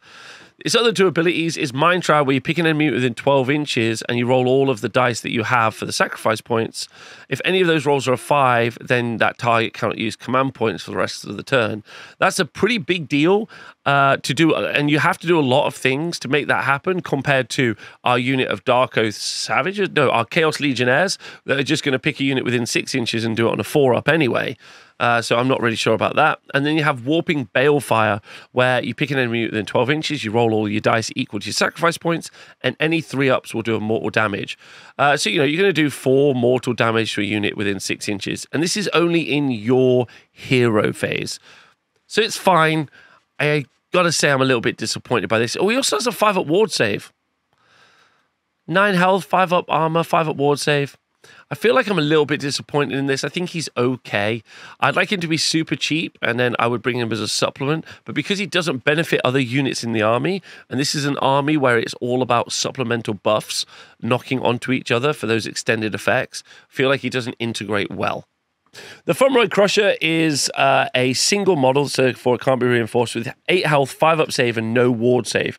Moves 6 inches, and he's kind of got like a split profile where he has a shooting attack that's 12-inch range, D3 shots that do sadly hit on 4s, wound on a 2, Rend 1 damage 2, and the Crushing Fist and Swinging Masonry in combat, which is 6 attacks hitting on 4s, which is also sad, but it does have crit 2 hits, wounds on a 2, Rend 1 damage D3. So I would say he's fine, but not great. The other one, so the other ability he has is Curse Destroyers, which you do once per turn in the combat phase, in any combat phase, so every combat phase. And it's called Curse Destroyers. You pick a terrain feature within 1 inch of this unit, and then pick each other unit, friendly and enemy, within 3 inches of that terrain feature to be the targets. Roll a d3 for each target, and on a 2-up, you inflict a number of mortal damage on the target equal to the roll. Now, it's not necessarily the best ability in the world, but I do love the concept that if your opponent is trapped around a piece of terrain, you just yeet this guy forward, maybe out of a Gaunt Summoner, charge in, and then rampage, because rampage is going to happen before anyone swings, and then just do a ton of mortal damage to literally everything you can see, right? That seems so... Actually, in the right, very specific scenario, he could be amazing. Only one can do that a turn. I just want to be clear. The idea of blowing up all the terrain all the time is pretty funny, but only one can do it per turn. The next unit that we're going to look at is a Mind Stealer Phalanx. It's got 10 health and a 5-up save, so it's not super survivable, but it's got a control value of 5, which is really nice for grabbing those objectives, and is also fast, movement 10. It's got 6 attacks, which are 4s and 4s, damage 2, which isn't super impressive. But it does have a unique war scroll called Dominate the Mind, which is done once per turn again in the army. So if you've got multiple units, so you can only do it the one time. It's done in any combat phase, which does be in every combat phase. You pick an enemy unit within 6 inches of this unit to be the target. Let's be clear. Pick an enemy unit within 6 inches of this unit to be the target. It doesn't need to be in combat to do it. Roll a dice. If the roll exceeds the target's control characteristic, which is normally incredibly low, the target has strike last for the rest of the turn. So that's the third source of strike last that we have in this army. Amazing stuff.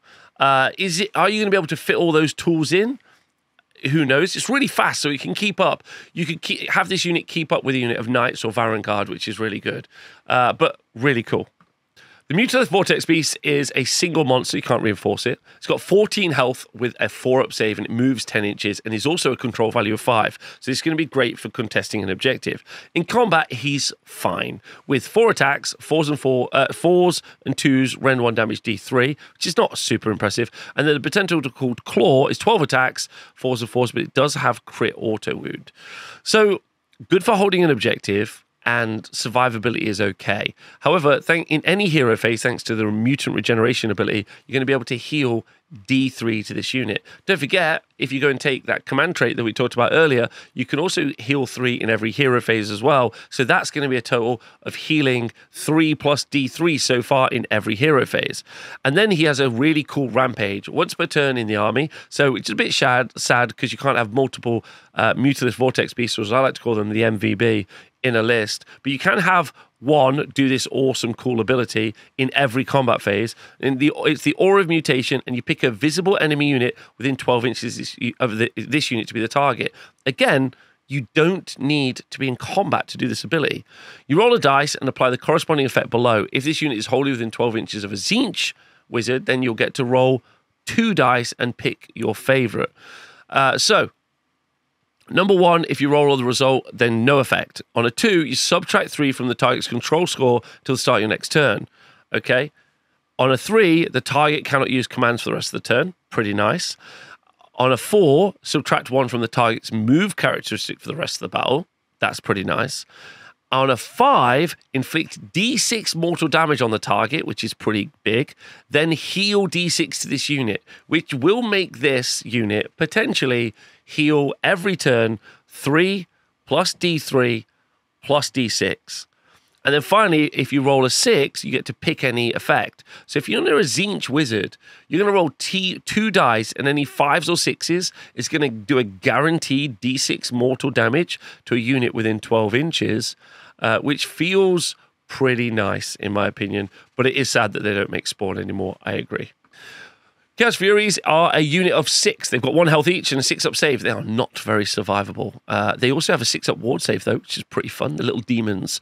They've got 3 attacks each for a total of 18 attacks at the unit, which is 4s and 4s. And it's got rend, and it's got damage 1. So maybe really good for potentially hitting a unit. If you could be reinforced, you could even potentially have 12. That's a lot of attacks, to be honest, if you're trying to kill like a backline character. Well, how are you going to get there? Well, they're movement 12, and they have this special ability called Sneaky Little Devils, which you do in any combat phase. If this unit is in combat, you roll a dice, and on a 3-up, this unit can immediately use the retreat abilities if it were your movement phase without any mortal damage being inflicted. So, move them up 12 inches, charge 2d6, potentially charge 3d6, then on a 3-up, move them, and because they have the fly keyword, move over enemy units, be at the back of the board, threatening maybe even a terrain feature in the later turns, which is pretty spicy. So I think these Furies could be really good for utility in a very elite army. Raptorics are a beast unit that is a unit of 6 with 2 health each for each model and a 6-up armor save. They move 10 inches and they have 3 attacks each, 4s and 4s, no rend damage 1 for a pretty okay profile. They're beasts, so they're not going to be very helpful for holding objectives, and they have an ability called Crazed Flock, where if they've charged that turn, you add 1 to their damage characteristics. You do not need another unit that is going to run up the board and hit stuff because you already have that. And you do not need a unit that is lightly armored and doesn't control objectives. You have loads of other choices in this book to do something different. So Furies are significantly better because they have a role, and the Raptorics have no role at all. The next unit we're looking at is a Slaughter Brute, which is a large monster. It's got 14 health with a 4-up save and a control value of 5, which is quite nice. It's got movement 10, so it's definitely going to be able to get into combat. and be pretty quick, especially thanks to its Sigils of Domination ability, which you use in the deployment phase. You choose a friendly Slaves to Darkness hero with this within this unit's combat range to be this unit's master. Then, for the rest of the battle, while this unit is within this master's combat range, you add 1 to the number of dice rolled when making charges. So this is going to be amazing. This is so good. Sigils of Domination is great. Big charge, throw the big monster in. Don't forget now, there's loads of ways to get 3d6 charges in this army, which is good, strike last and stuff. Is it any good in combat? 8 attacks, hitting on 4s, wound on 2s, rend 1, +1 rend against infantry, and is damage 2.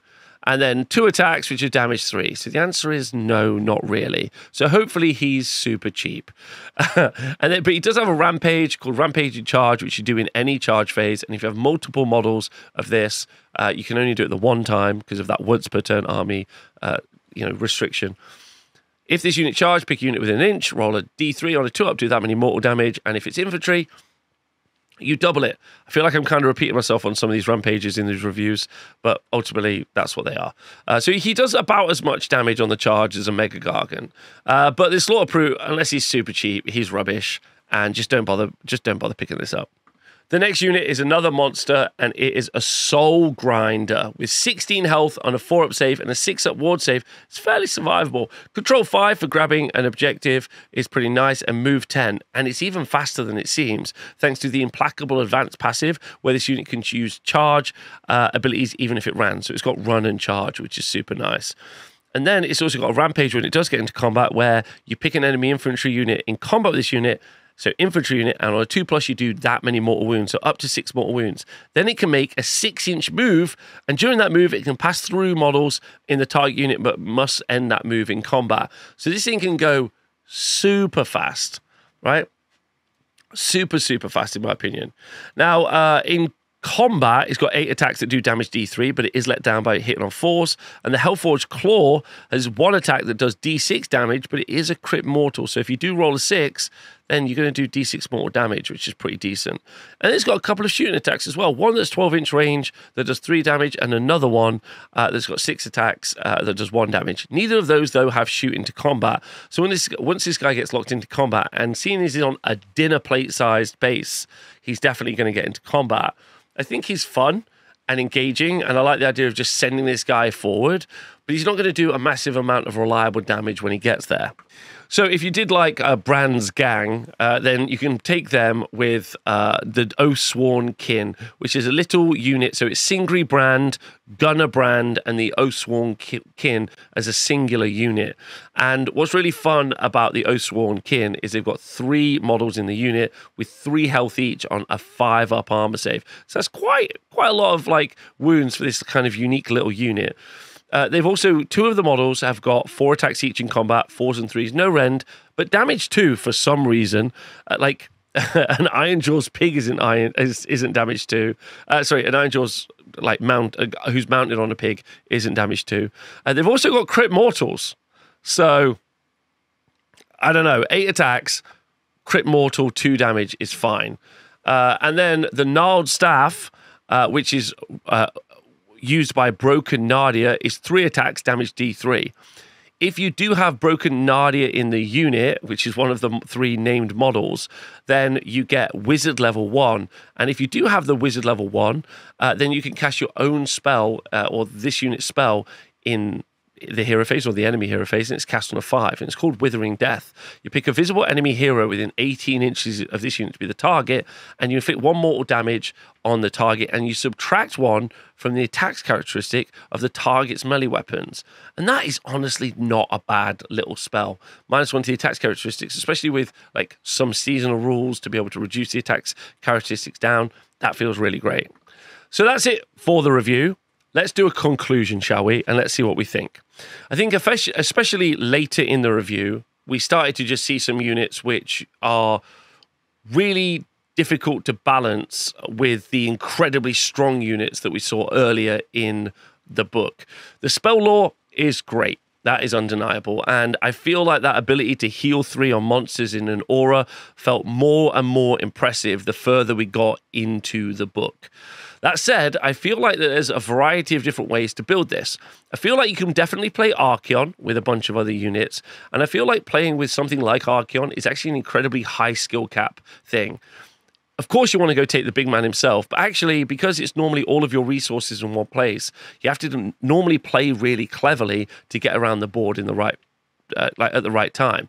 I will argue, though, that thanks to Countercharge being new in Age of Sigmar 4, you're going to be able to get into lots more places that previously maybe you wouldn't be able to do with ARCHAON. There's also a lot of healing to keep him up. So put ARCHAON to the side, and I think that there's definitely just an ARCHAON build. If we move over to Be'lakor, I feel like Be'lakor is the best unit in Age of Sigmar 4.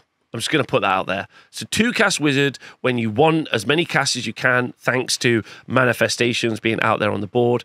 He's got the ability to make 3 units strike first in your opponent's turn, which is insane, including himself. Has also, got that Dark Mastery ability, which you've got to do a lot to make up for. And its spell is also great.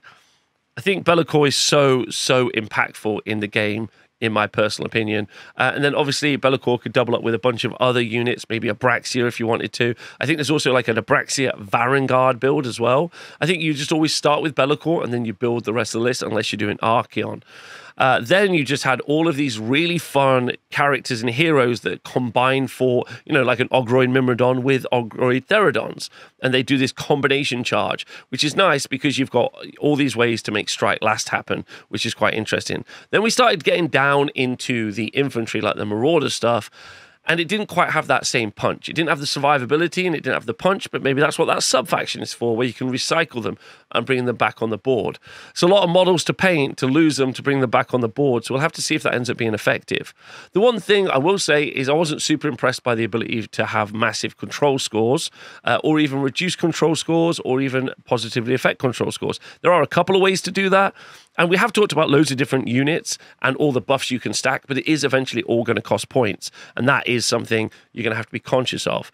So we're going to make another video when the points come out. They actually came out in the middle of recording this video, and then we'll be making more videos. We'll be doing tier list videos. We're doing loads of stuff to do with Slaves to Darkness.